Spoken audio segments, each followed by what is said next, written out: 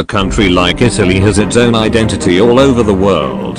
But nowadays, earthquakes are coming every day in Itlay. Because of which the people of Italy are scared. A magnitude 4.7 earthquake shook the China at 3:23 am local time. But some go saying magnitude 5.1, but when viewers look at the statistics and the facts, the report of the USO Geological Survey is absolutely correct and we trust them. Viewers, the mild magnitude of the quake caused some damage to some houses and walls. No major damage has been reported so far. Please share the video as much as possible. Thanks.